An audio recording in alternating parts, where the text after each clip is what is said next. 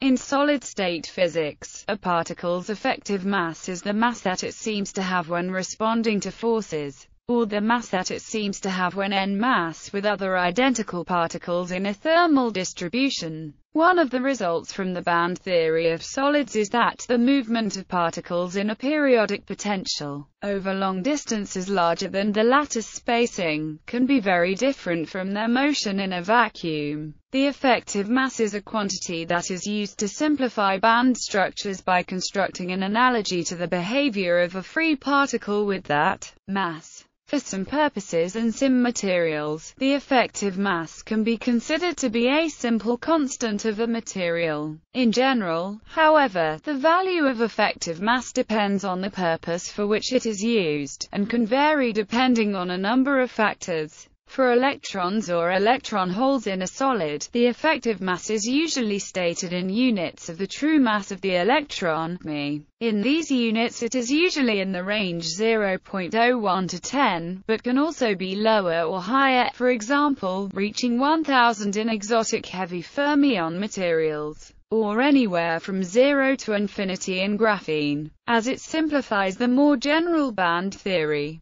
the electronic effective mass can be seen as an important basic parameter that influences measurable properties of a solid, including everything from the efficiency of a solar cell to the speed of an integrated circuit. Simple case. Parabolic, isotropic dispersion relation. At the highest energies of the valence band in many semiconductors, and the lowest energies of the conduction band in some semiconductors, the band structure E can be locally approximated as where E is the energy of an electron at wave vector k in that band. I0 is a constant giving the edge of energy of that band, and M** is a constant.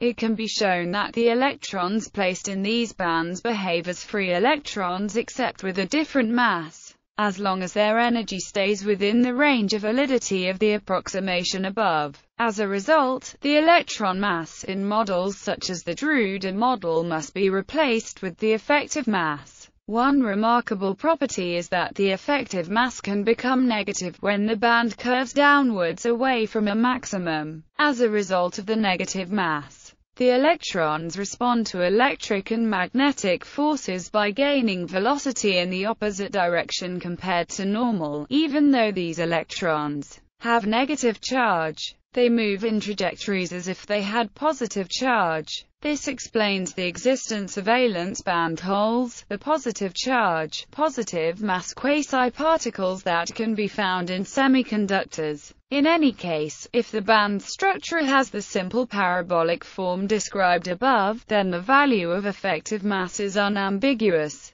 Unfortunately, this parabolic form is not valid for describing most materials. In such complex materials there is no single definition of effective mass, but instead multiple definitions, each suited to a particular purpose. The rest of the article describes these effective masses in detail. Intermediate case. Parabolic, an isotropic dispersion relation. In some important semiconductors the lowest energies of the conduction band are not symmetrical, as the constant energy surfaces are now ellipsoids, rather than the spheres in the isotropic case. Each conduction band minimum can be approximated only by where x, y, and z axes are aligned to the principal axes of the ellipsoids, and mx*, my*, and mz* are the inertial effective masses along these different axes. The offsets k0, x, k0, y, and k0, z reflect that the conduction band minimum is no longer centered at zero wave vector. In this case, the electron motion is no longer directly comparable to a free electron. The speed of an electron will depend on its direction, and it will accelerate to a different degree depending on the direction of the force. Still, in crystals such as silicon the overall properties such as conductivity appear to be isotropic.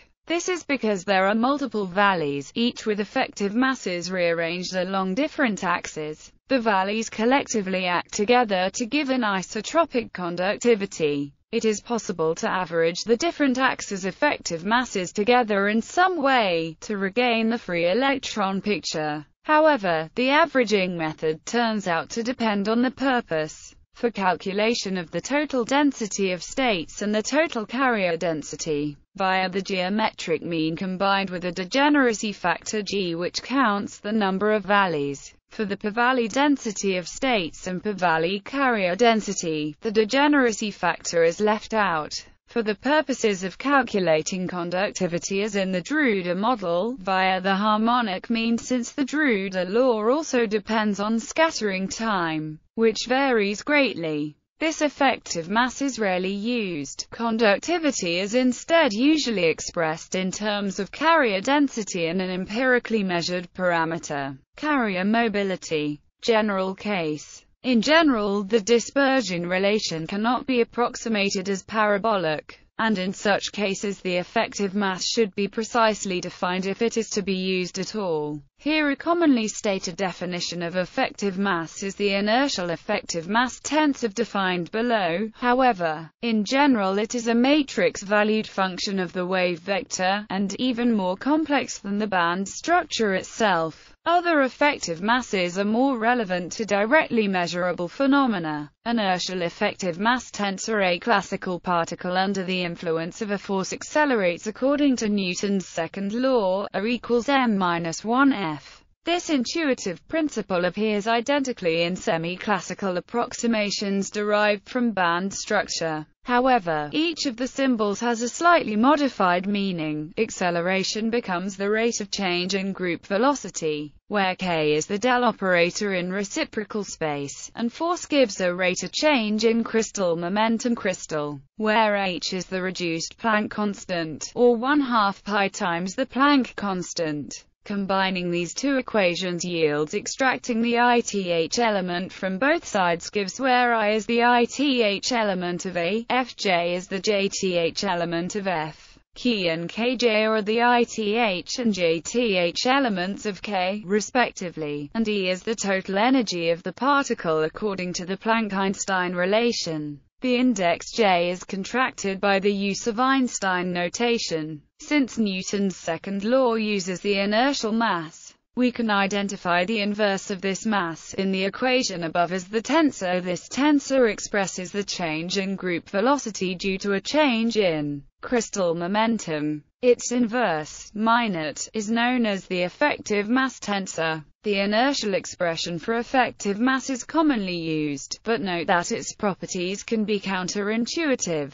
The effective mass tensor generally varies depending on k, meaning that the mass of the particle actually changes after it is subject to an impulse. The only cases in which it remains constant are those of parabolic bands, described above. The effective mass tensor diverges for linear dispersion relations, such as with photons or electrons in graphene. Cyclotron effective mass: classically, a charged particle in a magnetic field moves in a helix along the magnetic field axis. The period t of its motion depends on its mass m and charge e, where b is the magnetic flux density. For particles in asymmetrical band structures, the particle no longer moves exactly in a helix. However, its motion transverse to the magnetic field still moves in a closed loop. Moreover, the time to complete one of these loops still varies inversely with magnetic field, and so it is possible to define a cyclotron effective mass from the measured period, using the above equation. The semi-classical motion of the particle can be described by a closed loop in k space. Throughout this loop, the particle maintains a constant energy, as well as a constant momentum, along the magnetic field axis. By defining A to be the k-space area enclosed by this loop,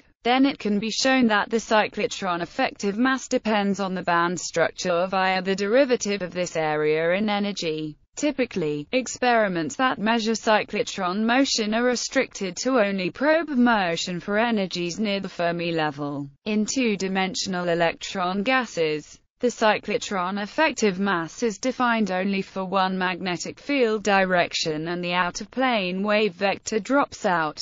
The cyclotron effective mass therefore is only a function of energy, and it turns out to be exactly related to the density of states at that energy via the relation, where GV is the valley degeneracy. Such a simple relationship does not apply in three-dimensional materials. Density of states effective masses in semiconductors with low levels of doping. The electron concentration in the conduction band is in general given by where F is the Fermi level, EC is the minimum energy of the conduction band, and NC is the concentration coefficient that depends on temperature. The above relationship for Ni can be shown to apply for any conduction band shape, provided the doping is weak. This is a consequence of Fermi-Dirac statistics limiting towards Maxwell-Boltzmann statistics. The concept of effective mass is useful to model the temperature dependence of NC, thereby allowing the above relationship to be used over a range of temperatures. In an idealized three-dimensional material with a parabolic band, the concentration coefficient is given by in semiconductors with non-simple band structures. This relationship is used to define an effective mass,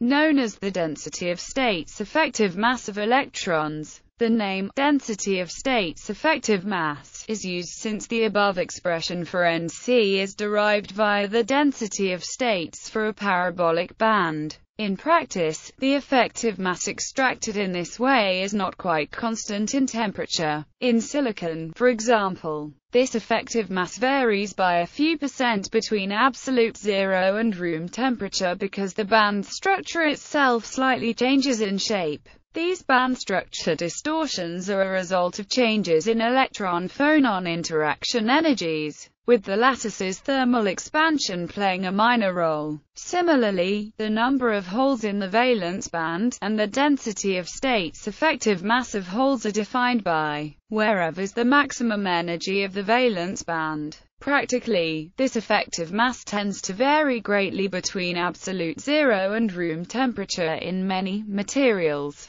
As there are multiple valence bands with distinct and significantly non-parabolic character, all peaking near the same energy. Experimental determination. Traditionally, effective masses were measured using cyclotron resonance, a method in which microwave absorption of a semiconductor immersed in a magnetic field goes through a sharp peak when the microwave frequency equals the cyclotron frequency. In recent years, effective masses have more commonly been determined through measurement of band structures using techniques such as angle-resolved photoemission or, most directly, the de Haas-Van Alphen effect. Effective masses can also be estimated using the coefficient gamma of the linear term in the low-temperature electronic specific heat at constant volume. The specific heat depends on the effective mass through the density of states at the Fermi level and as such is a measure of degeneracy as well as band curvature. Very large estimates of carrier mass from specific heat measurements have given rise to the concept of heavy fermion materials. Since carrier mobility depends on the ratio of carrier collision lifetime to effective mass, masses can in principle be determined from transport measurements. But this method is not practical since carrier collision probabilities are typically not known a priori. Significance. The effective masses used in transport calculations, such as transport of electrons under the influence of fields or carrier gradients, but also is used to calculate the carrier density and density of states in semiconductors. These masses are related but, as explained in the previous sections, are not the same because the weighting of various directions and wave vectors are different. Certain diIIV compounds such as GARs and INSB have far smaller effective masses than tetrahedral group 4 materials like C and GE. In the simplest rude picture of electronic transport, the maximum obtainable charge carrier velocity is inversely proportional to the effective mass, wherewith being the electronic charge. The ultimate speed of integrated circuits depends on the carrier velocity. So the low effective mass is the fundamental reason that GARs and its derivatives are used instead of C in high bandwidth applications like cellular telephony.